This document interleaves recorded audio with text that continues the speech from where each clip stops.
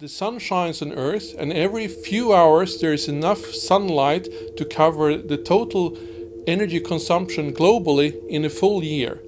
And we're looking for new opportunities to utilize this energy in an inexpensive way. Well, we have worked with a type of solar cell that uses a dye molecule to harvest the sunlight. This technology has been around for a few years and many people are working on it. And this uses, for example, ruthenium dyes to capture the sun. But unfortunately, ruthenium is a very rare element. Our idea was to use instead an iron-based dye molecule. Iron is very abundant on Earth. Ruthenium, on the other hand, is something like 100 million times less common in nature. We want to replace it by iron, and this opens up for large-scale, inexpensive solar energy.